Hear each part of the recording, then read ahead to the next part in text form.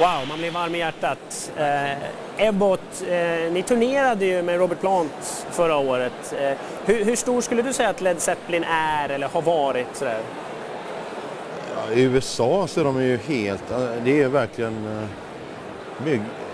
Det går nog inte att bli större, tror jag. Han är ju verkligen the golden rock god, om man ska ha den benämningen. Det är att se hur folk beter sig runt det hela, alltså just se honom som person. Bara det är gudarförklarade i USA. Ja, mer eller mindre. Det är nästan, det är väldigt bizarrt, men samtidigt så är det kul att se. Ja. Det är lite cartoon animals. Per, vad är din relation till Led Zeppelin? Det är deras tidiga plattor som jag började lyssna på väldigt tidigt när jag var 9, 10, 11 år. Ja. För mig var det väldigt mycket de här fantastiska gitarriffen. Det finns väl ingen som har gjort så mycket gitarriff som man kan komma ihåg fortfarande som Jimmy Page. Plus att det var ju experimentellt och det var hårdrock och det var blues, men sen var det också poplåtar mitt i allt. Det var väldigt bra låtar. Och visor. Ja, visst. Folkvisor. Ja, det är mycket rötter i det. Ja. Sen lite fascinerande faktiskt. Jag tänkte på det här just att jag tror inte just Robert Plants sångstil är ju väldigt Janis Joplin-aktig egentligen, och att det sen då mynnade ut i någon slags falsettsång hos alla andra som ville imitera Zeppelin. Det var nog inte jag tror inte han tänkte det riktigt. Det var ju många band där på 70-talet som ändå spelade hård rock. The Who var där och nosade med Quadrophenia och Tom, Uriah Heep om man nu vill det. Deep Purple och många fler. Vad är det som gör att Zeppelin ändå sticker ut mer än de andra? Alltså Zeppelin var ett fantastiskt komplett band. Underbara musikanter, låtskrivare, jättebra på scen och såg ut som popstjärnor. Var helheten helt enkelt? Ja, tror det.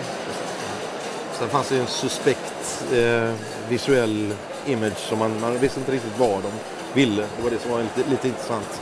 Den mystiska sidan av Led Zeppelin. Hörrni, tack så mycket för att ni kom. Ni ska få gå tillbaks och njuta av den citron- och salvia-stekta kalvryggsfilén. Smaskens, va? Jättegott. Tack för att ni kom. Vi ska bege oss till Konserthuset och titta på när medlemmarna ur Led Zeppelin hyllades. In 1969, Led Zeppelin released their first single, Whole Lotta Love. Here now to perform the hit that immediately climbed the charts, ladies and gentlemen, please welcome Nina Persson.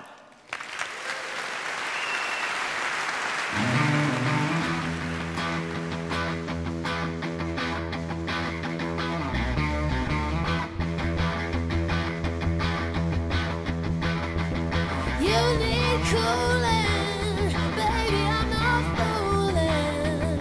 I'm gonna send you back to schooling. Way down inside,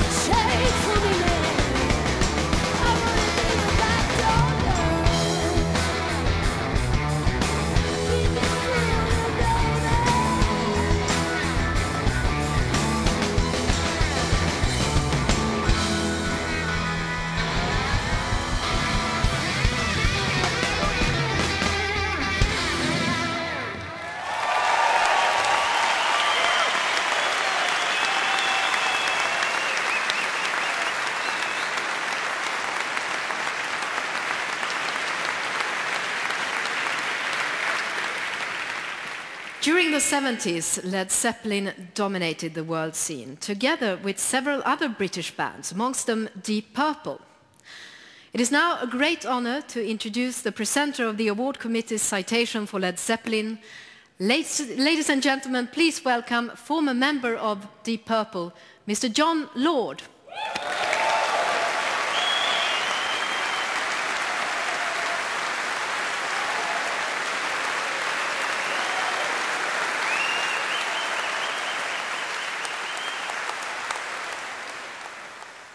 Your Majesties, Your Excellencies, honoured guests, ladies and gentlemen, it is an honour for me to be here and a great pleasure to have been asked to read this prize citation. The 2006 Paula Music Prize is awarded to one of the great pioneers of rock, the British group Led Zeppelin.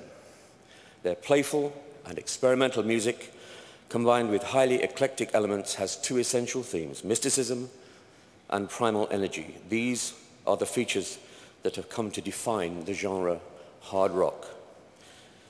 Will Mr. Jimmy Page, Mr. John Paul Jones, Mr. Robert Plant, and Miss Zoe Bonham please enter the stage to receive the prize from His Majesty the King.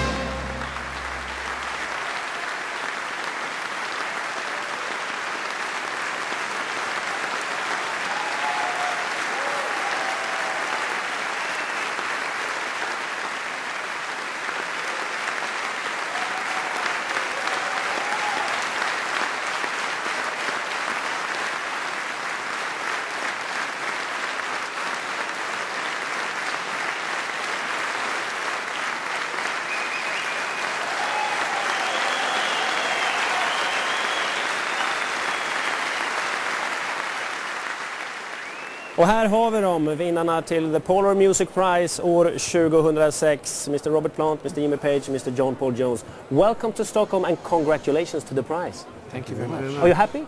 Yeah, ecstatic. Yeah. Mm. What does this prize mean to you, Robert?